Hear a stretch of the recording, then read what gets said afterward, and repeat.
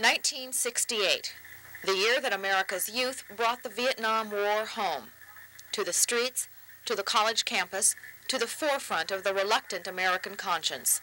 It was the war, but it was also the assassination of Robert Kennedy, the dashed hopes of presidential underdog Gene McCarthy, the bloodshed at the Chicago Convention.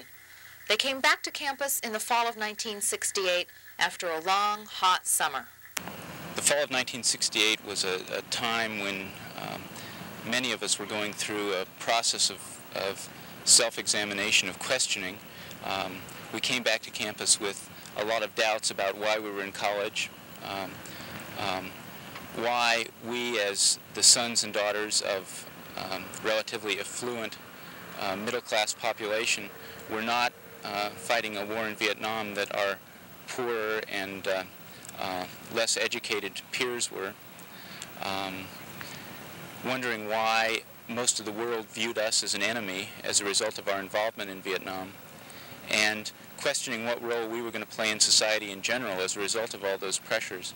It was a traumatic time, to be sure, but for the students of the 60s, it was an exciting time as well, an experience never to be duplicated. An experience that has not been shared by students on campus a decade later.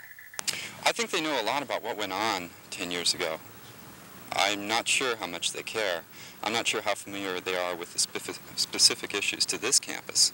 I think generally when you talk about 1968 and riots or demonstrations, students here, especially the younger students, the freshmen coming in now, think automatically of Berkeley, okay, or different schools. I don't think they're quite as aware of the things that were going on this campus. Compared to the University of California at Berkeley, it was relatively calm.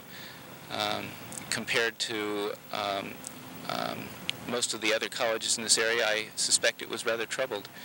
We had numerous demonstrations, boycotts of classes, even some sit-ins, I guess.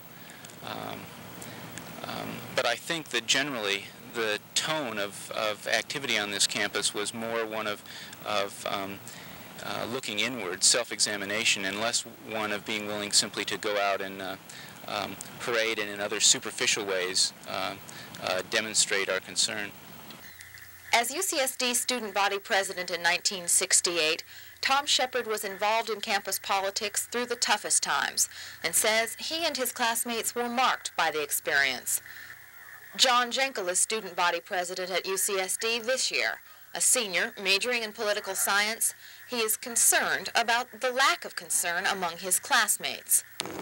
That's one of the things that I find to be a little bit of a problem on this campus, is the fact that competition among students is so stiff that oftentimes they don't have time for a lot of other thoughts to cross their minds, and a lot of periods of self-discovery that otherwise they might. I think they were inner-directed instead of outer-directed towards problems in the world? Oh, I think very much so. I think, again, it comes back to the facet of competition and the fact that students here are competing with the people they live with the people they run into on campus, grade-wise, and I think they have little time for outside issues, aside from their school. Today I see a campus where, because of economic pressures and social pressures, students are, in a very real sense, desperate to achieve, to perform well academically, to get into professional schools, to get a job.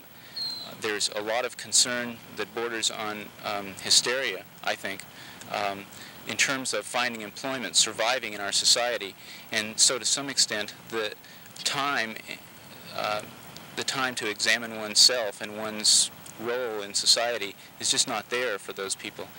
And you can't blame students, I think, for directing their energies on themselves first, and on society or on their friends or on whoever second. That's the mood of the campus, I think. Would another Vietnam, another national crisis, fire up today's students with the anger and outrage of a decade ago? On a sunny autumn day on a peaceful San Diego campus, it seems unlikely. But slightly more than 10 years ago, it no doubt seemed unlikely then. Carol Kendrick, News 8, La Jolla.